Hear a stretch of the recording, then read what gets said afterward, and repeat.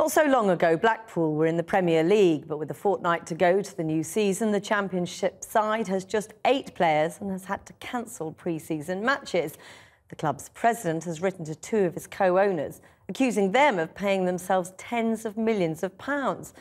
Channel 4 News has commissioned a forensic accountant to investigate the club's finances and can reveal that vast sums of money have been moved from the club to several of their other businesses. Kieran Jenkins reports. From the sheds and porter cabins of Blackpool's training base, just 8 first-team players emerge. 3 short of a full team, 3 weeks before the new season. Intriguing even in the surreal world of professional football, because Blackpool aren't a poor club, far from it. Few new arrivals today, definitely. Die-hard fans peering through the fence are unimpressed. How do you feel in your gut? Sick. Sick. Just sick. Honestly. Yeah, sick. it is. It's sick. It's sickening and it's embarrassing. What's gone so wrong? Mr. Oyston. The chairman? Definitely, yeah. We just don't know what he's playing at. We don't know whether he's out to upset supporters or we don't understand the guy at all. Well, this is Carl Oyston, Blackpool FC chairman, subject of so much supporter anger. But he's only half the story.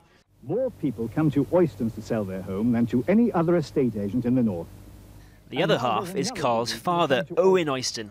He bought Blackpool in the 80s after making a fortune selling houses. There followed a very real fall from grace when he was jailed for rape in the late 90s. He remains the club's majority shareholder. But just a few years ago, things were looking up for Blackpool. A surprise promotion brought 1 season in the Premier League and unprecedented riches. All that money, but at the club's centre of excellence, it's not just the spelling that leaves much to be desired. Quite frankly, these don't look like the training facilities of a team that was in the top flight just 3 seasons ago, nor a club that's received tens of millions of pounds in payments from the Premier League to adjust to life in the lower divisions. Fans hoped that money would secure this club's future.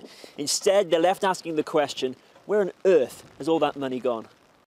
As the Premier League money's been flowing in, Channel 4 News has learnt that huge sums have been flowing out of Blackpool Football Club. Its destination, other businesses owned by the Oyston family.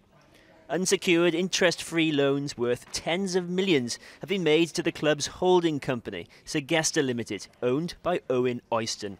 In turn, Segesta has loaned several million to a string of other Owen Oyston companies. We asked a forensic accountant to go through the books.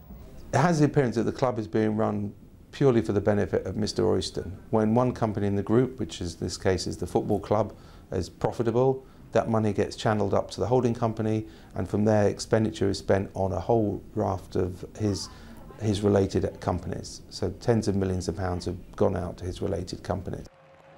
3 years ago, the club also made an eye-catching £11 million payment to a service company run by Owen Oyston. None of this is illegal, and there's undoubtedly been some investment in the club, not least in improving the stadium. Some people would say good riddance. There's a lot of money sloshing around in football. We can never really know where it all goes, and this is just one more example of that. It's a balance though, isn't it? In this situation, what we're seeing is the football club bringing in all the revenues, but then the revenue's been cascaded down into other companies within the Oyston empire. We're all here at Football Fans, and we want to see the money that the football club's earned spent where it should be, and that's over there at Blackpool Football Club. Neither Carl nor Owen Oyston would comment on the allegations. Although Blackpool fans want answers, they'd probably settle for a few more players, so they can at least start the season with enough to field a team. Kieran Jenkins, Channel 4 News, Blackpool.